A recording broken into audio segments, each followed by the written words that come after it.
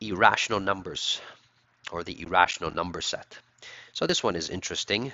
We actually write this as Q, which you may remember from previous videos if you watch them. Okay, it represents rational, and when you put a little bar over it, means irrational. Or simply, okay, this set, you can say that it is a set of not rational numbers. So it is all the numbers that are not rational. Okay, now this is the fundamental definition. So let me just give you a little bit of a sense of what these irrational numbers are. So irrational numbers, I'm going to write the most common way that we represent numbers, and that might be decimals. It's not always the common way for computers nowadays, but that's what we have been used to. Now, decimals, we said when we talked about rational, a decimal that ends or that goes on forever and repeats was considered to be rational. But that left one case out, and that was the case that you have a decimal that goes on forever but does not have any repeating pattern. Does not have any repeating pattern. And this is really difficult to spot, because if someone writes a decimal, they can't really write it forever because they will always end it, which means it will be rational when they're writing it. But there are some instances where these irrational numbers are very useful for us. And I just want to give you just a few examples so that you have some sense. And these by no means are all the irrational numbers. I certainly don't know them. There's infinitely many. But one of the most common examples, which some students may recall, it is the number pi, which relates back to circles. And because it goes on forever and does not repeat, we write it as a symbol.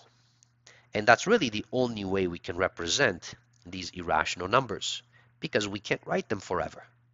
So pi, most people will know, is 3.14, but it actually goes and keeps on going. And it goes on forever and ever and does not repeat. And that is one example of an irrational numbers, which we truly do need because we utilize circles in many applications in real life. Now, another very common example of irrational numbers, and sometimes this is a little bit tricky for students to know, and that is when you're taking square roots. Now, when you take a square root of a number, you will find that most of them are actually irrational. And now I'm going to take only square roots of natural numbers. So if you take the square root of 1, it actually equals to 1. Now that is a natural number or a whole number and so on. So that is not irrational. But if you take square root of 2, unfortunately, if you try to work this out, and you can use your calculator, you will find that this will give you, okay, a decimal. Now on your calculator it will end, but in real life this is actually irrational. And the same thing happens with the square root of 3. It's also irrational. I shouldn't write here equals. This means it's irrational. But now if you go on to square root of 4, you notice that, hey, wait a minute, square root of 4 is 2. That is just a natural number or a whole number or an integer. So that is not irrational. And now you can go through all of these cases, and then next is square root of 5 and square root of 6 and so on. But the only square roots of natural numbers that are not irrational, okay, are these perfect squares. So here is a perfect square, here is a perfect square, And if I would continue this, square root of 7, square root of 8, and then square root of 9, which is equal to 3. Okay, and then it would continue on. Next one would be square root of 16, which is 4, and then so on. Square root of 25, which is 5.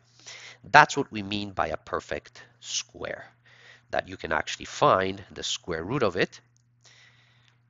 So all of these, and these go on forever, so square root of 36, square root of 49, and so on. These are not irrational, but all the other square roots are actually irrational. And that may help you, okay, if you ever run into examples like these. Now, as I said, there are many other examples. One very well known in sciences as you keep studying and you may run into eventually, okay, is the natural E, okay, and this is also an irrational number, and you can find it on your calculator. I'm not going to write the number here, but you can check, okay, for yourself that you do have an E if you have a scientific calculator. Now, we can't know all the irrationals, but we know the characteristic. The characteristic is that it's a decimal that goes on forever and does not have any repeating patterns. And these are kind of some of the common ones. So hopefully you found this useful. Thank you for watching.